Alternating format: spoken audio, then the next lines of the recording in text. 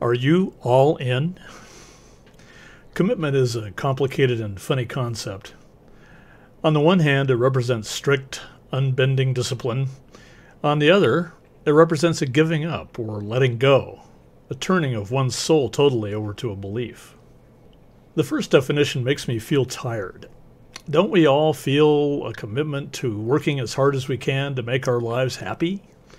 We grit our teeth and grimly set forth on the laborious path to what we believe will create happiness and fulfillment. This really brings out the rebel in me.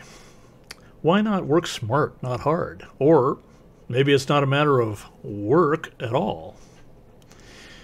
The second definition of commitment is scary to me. It's the commitment it takes to jump into the abyss.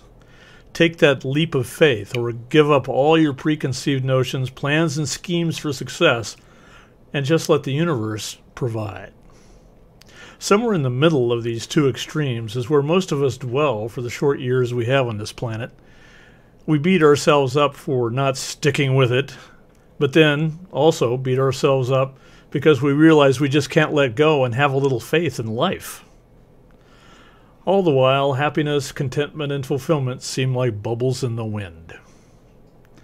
I must say, after 60-plus years of wearing myself out working my ass off, instead of achieving a modicum of happiness for my trouble, I instead have realized the utter futility of it.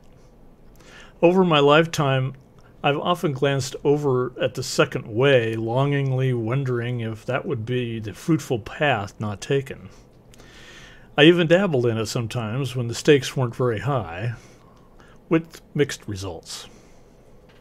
Now I'm wondering, what if the universe is just waiting for me to get out of my own way? What if I'm unconsciously blocking the universe by making all these plans, cooking up all these schemes, and worrying my pretty little head about outcomes?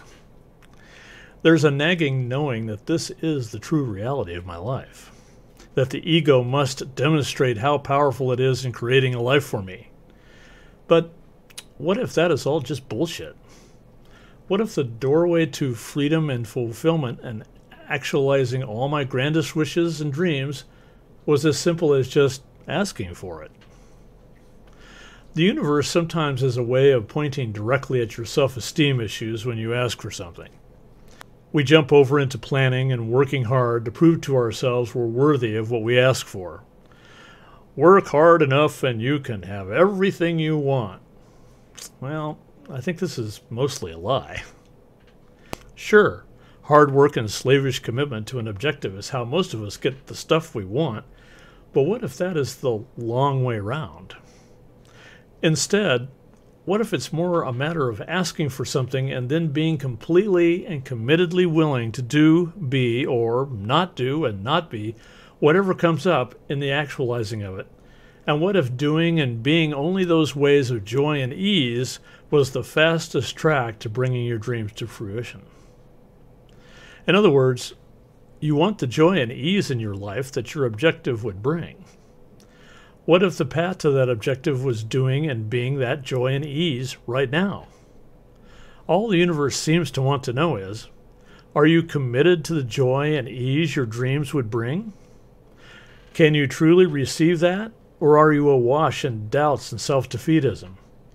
The universe is all too willing to let you thrash around in these doubts, otherwise how would you become aware of the alternative? Say it with me. I hereby commit to the joy and ease the actualization of my dreams would bring. Vow to become joy and ease in my life right now, becoming a powerful shining beacon the universe cannot miss in bringing me everything grand and wonderful I can imagine and beyond. Are you all in? You have been listening to This Quantum Life by Boyd Martin, brought to you by the Quantum Health Newsletter from Pure Energy RX, www.pureenergyrx.com.